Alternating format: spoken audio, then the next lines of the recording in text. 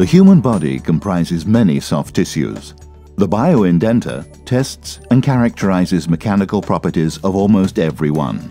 It analyzes cartilage, tendons, ligaments, and muscle. It probes the cardiovascular system's tissues, including the heart, capillaries, veins, and arteries. The groundbreaking bioindenter can examine an incredibly wide range of tissues, including in vitro skin models, artificial grafts, and corneal explants. Dedicated to biological samples, the bioindenter can help investigate the pathology of many conditions.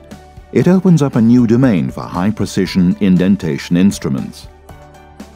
How does it work? The bioindenter probes the relationship between applied force and indentation depth, determining localized mechanical properties such as elasticity. Bioindenter bridges the gap between atomic force microscopy and standard indenters. From refining disease models and pharmacology to developing new drugs, engineering tissues, and improving diagnosis, bioindenter's potential uses are diverse. Bioindenter has two main parts. CSM Instruments BioUNHT applies forces from 10 micronewtons to 20 millinewtons and has a large vertical displacement.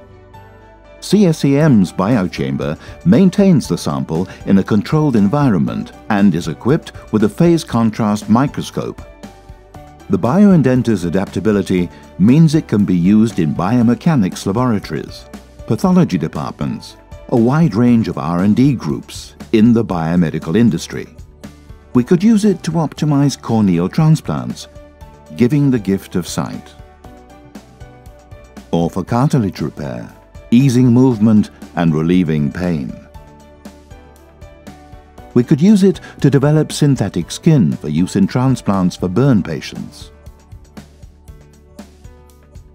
or to develop entirely new models of toxicology testing.